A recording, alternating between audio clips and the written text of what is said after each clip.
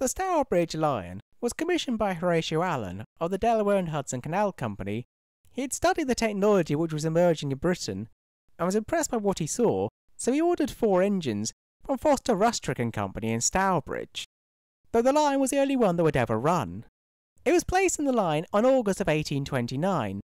Though he had never driven a steam train before, Allen took it out on his own for the first run of a steam train on a serving American railway.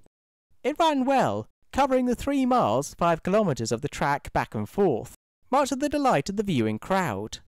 However, it was twice as heavy as the weight specified for the line, and so it was never used again. Attempts were made to sell the engine, but none were successful, and so it was just gradually stripped for parts and materials over the years. In 1890, the Smithsonian Institute purchased the boiler and a few other stray parts for preservation. A fully working replica was built in 1932.